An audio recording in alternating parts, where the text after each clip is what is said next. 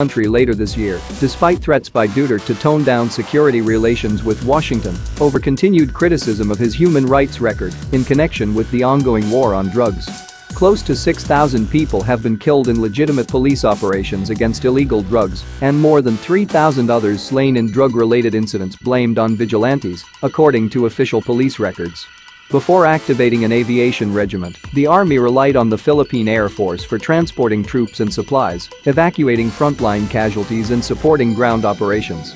The Air Force operates a variety of Bell combat utility helicopters, mounting light machine guns to support ground operations, MD-500 light attack helicopters, and Sikorsky helicopters to deliver airstrikes. The Air Force has also started using its F-A-50 light fighters to drop bombs on rebel positions, in addition to OV-10 Bronco turboprop planes.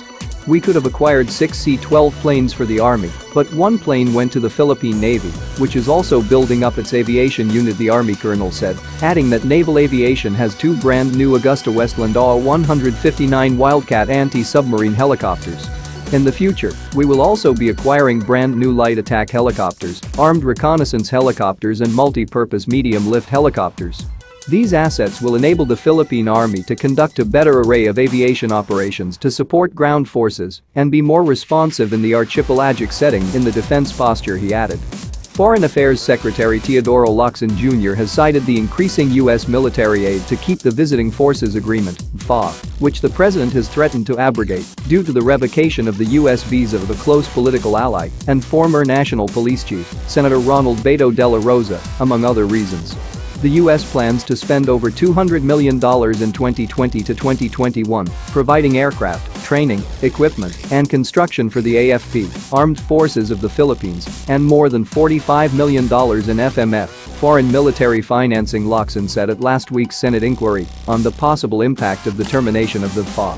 He said the Duterte administration has received a total of $554.55 million in terms of security assistance from the U.S. from 2016 to 2019, including $267.75 million in foreign military financing for the procurement of defense articles.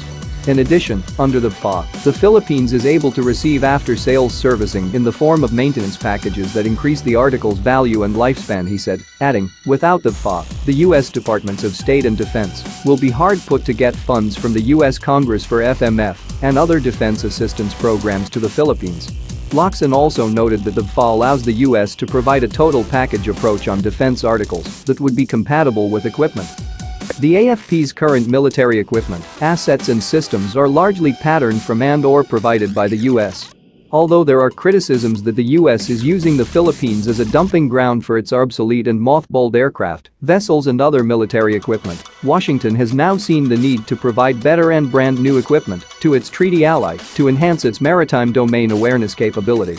In the last 2 years, the U.S. has transferred Scan Eagle drones and C-130 mounted intelligence, surveillance and reconnaissance (ISR) equipment, in addition to installing coastal radar stations in the southern Philippines to monitor movements of small and faster boats used by Abu Sayyaf militants in cross-border kidnappings in Malaysian waters.